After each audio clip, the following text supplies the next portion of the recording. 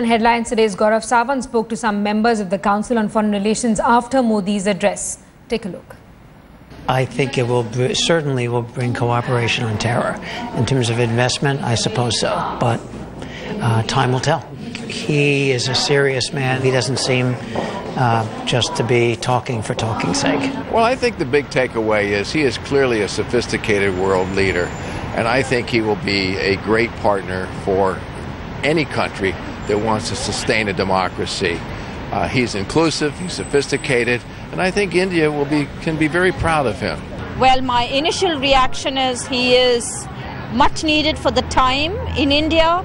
He's action-oriented and he has his agenda focused on the key needs that India needs at present. Muslims in India will fail the Al-Qaeda, said Prime Minister Narendra Modi at the Council on Foreign Relations, warning the United States of America not to turn a blind eye to state sponsorship of terror by some of its allies.